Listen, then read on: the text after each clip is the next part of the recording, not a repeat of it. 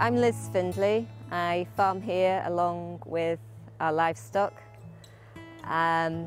This is Ffrwdwenith Isaf, Ffrwdwenith Abel, a farm of 50 acres that looks out to Cardigan Bay. We keep our beef cattle here and we grow our field scale veg here.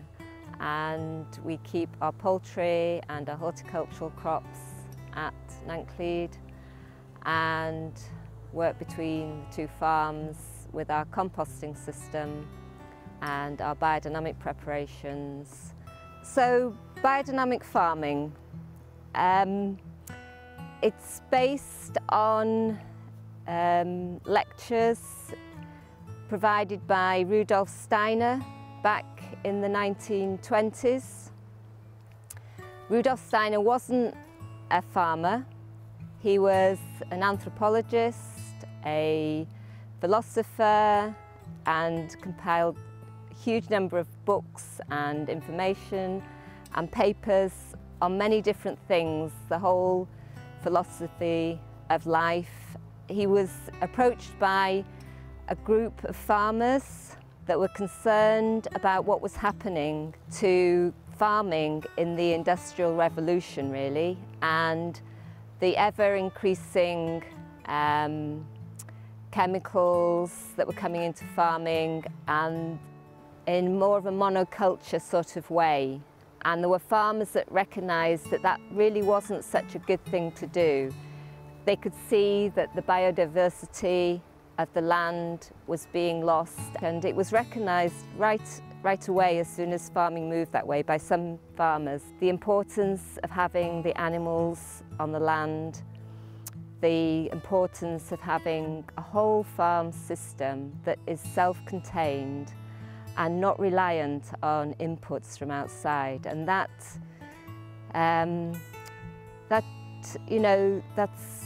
quite unusual now. We've moved away from that so much.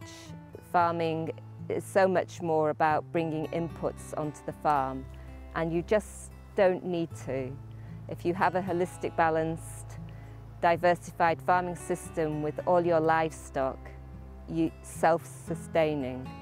So Rudolf Steiner was approached by the farmers who could see it wasn't right what was happening, but they didn't know what to do. But as an intellect, as a philosopher, he put together this concept.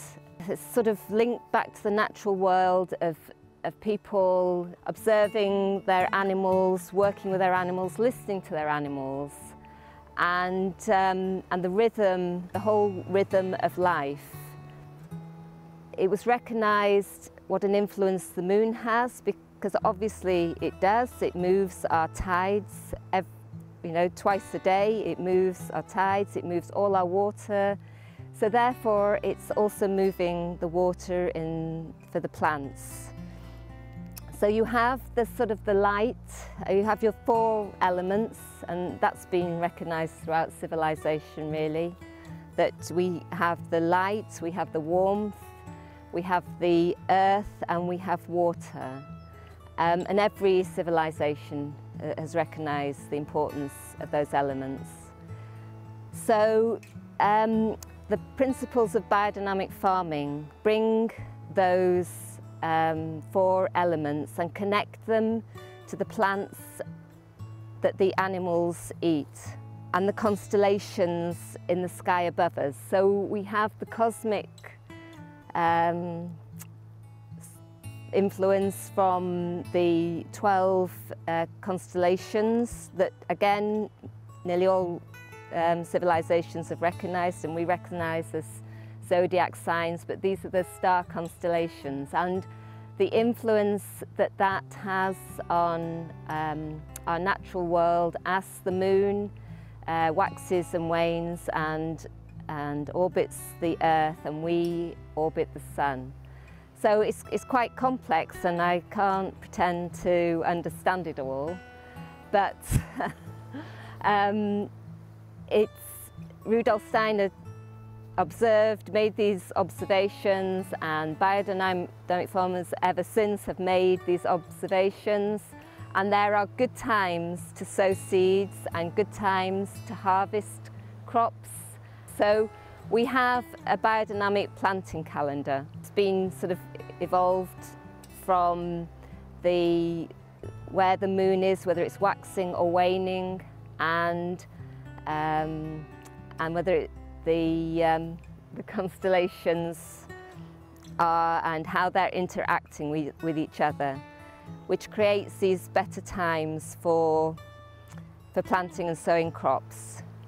It is definitely spiritual, and we all have spiritual feelings, and we all, I think, a lot of people feel better when we are out experiencing some of that connectivity between animals, whether we keep pets, whether we keep livestock, or just growing seeds in the ground. Every child, every human person, I think, enjoys to see something growing out of the earth. And even better, if you're growing that food and then you're feeding yourself and you're eating it, it's very important, because all of that then benefits our health. If we're eating healthy crops and animals that have lived a good and healthy life, then we're going to be healthier too.